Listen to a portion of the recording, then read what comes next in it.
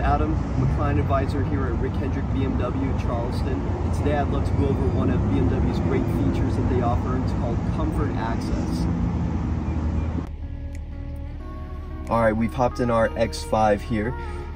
Any vehicle that has a screen looking like this or iDrive 8, you'll follow these same steps to turn on this setting. So we'll start up in this top left-hand corner. This is our app icon. From there, I like to filter into vehicle apps on the bottom left-hand corner. Next, we'll search for doors and windows. Just give that a quick tap. And here I've got two hotkeys. One that says unlock when approaching and the other says lock when walking away. I'll just turn those on real quick. Simple as that. And now we get to see it in action.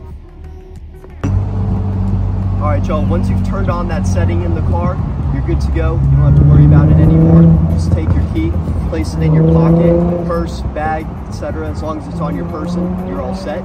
From there, just walk up to the vehicle. Once you get close enough, it'll unlock for you. You can also simply place your hand in the door handle like this, and that'll also unlock the car. When you're ready to leave and lock it up, you can either rest your finger on these three ridges here or simply walk away from the car.